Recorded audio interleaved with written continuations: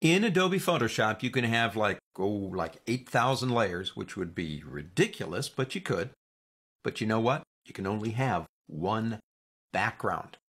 So let's talk about the difference between a background. It's not the background layer, it's the background, and layers. And there is a fundamental difference between them. Open up in your exercise files, backgrounds and layers.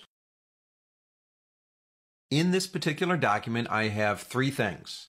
I have 2 layers and 1 background. The layers are doggy and lightbulb. The background is called number 1 background. That's the only thing it can be called. And you'll notice that it's italicized. That's a giveaway. It's letting you know it is what is called the background. You will notice when I select it, everything grays out up here. I can't change the blending mode, the opacity, the locking mechanisms. I can't put an effect on it down here. That's grayed out too. Why? Well, number 1, because it's not a layer. Now, if I go to light bulb or doggy, everything lights up. I mean, I can come over here and I can move the dog around. Well, here's another thing. I can pick up my eraser tool and erase on the doggy. Give him some stripes, I guess. That is transparent. I'm erasing to transparency when I do that. I go to light bulb, I suppose do the same thing. Maybe something like that. Whatever. I can change it. I can change its opacity. I can do anything I want to that layer.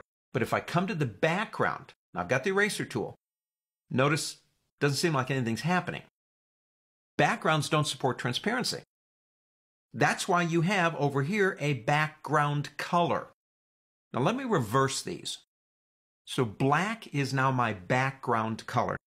Let me go back to doggy with the eraser tool and begin erasing, and nothing's changed. But if I go into background and do the same thing, I am in a sense painting, or I guess you could say erasing with the background color. Now why is that? Why do we have something that has no control? You can only have one of them. It doesn't move. It doesn't support transparency or anything else. Because there are some formats that we save things in that require a flattened image without transparency, and we need that type of element in the layers palette to make it work. You say, well, can you make a background into a layer? And the answer to that is, of course.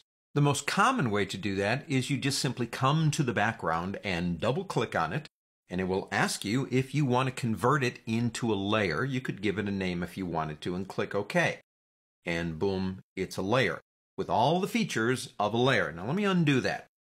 Here's another way you can do it now. This is new.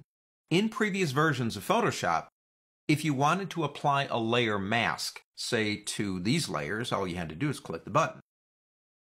But if you went to a background and tried to do that, it would give you a grayed out icon here. But watch what happens when I click it now. Well, it assumes that you want to create a layer mask.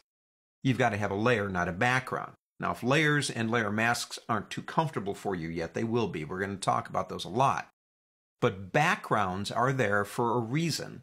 And one of the main reasons is flattening images out, putting everything all together for formats that don't support some of the features of Photoshop. I suppose in the future, way in the future, when all formats, TIFFs and JPEGs and GIFs and everything, are so much like the PSD format that it's possible we wouldn't need a background in the layers palette anymore. But that's what a background is, and that's what a layer is. Big difference. On to the next.